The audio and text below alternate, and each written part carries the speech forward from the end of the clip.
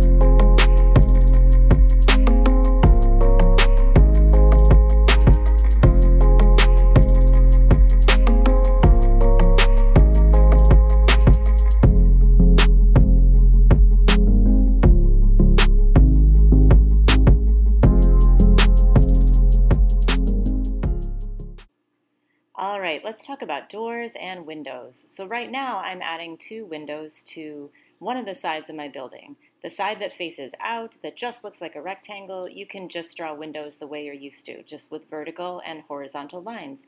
On this side that angles toward the vanishing point, the top and the bottom of each window need to also angle to the vanishing point. So an easy way to do that, add a vertical line that's close to the corner of the building, and then connect the top and bottom of that line to the vanishing point.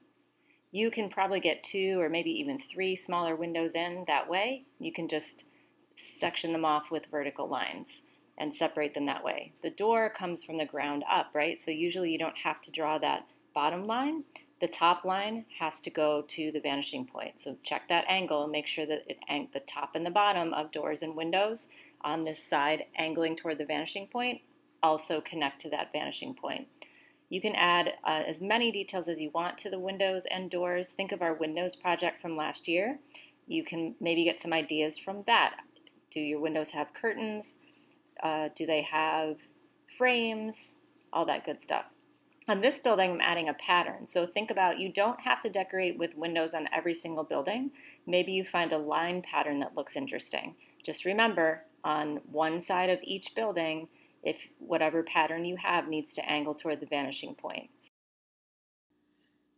Okay, so I've added a bit more to my drawing and just a couple last minute tips about adding details. So we've been over how to do the sidewalk, how to do windows and a door. So now is where your creativity can come in. Once you have the basic steps, how to draw a building, remember, start with that shape, connect the corners to the vanishing point, add that second vertical line. Then you have, all of a sudden you have a 3-dimensional form, right?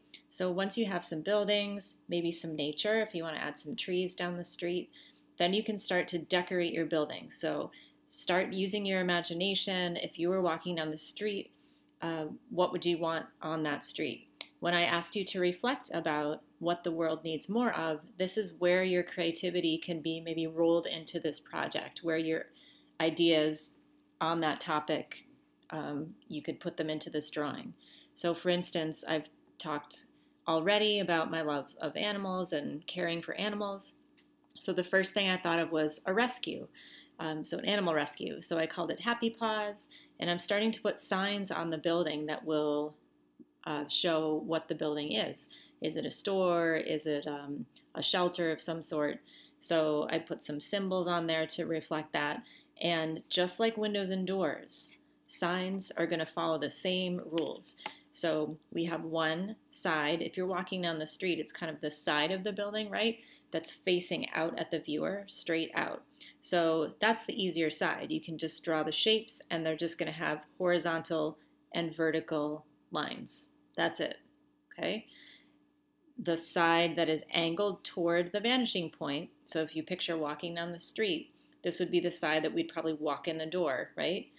Just take a look at the top and the bottom of that side. If they're angled toward the vanishing point, then everything on that side needs to angle toward the vanishing point too, okay?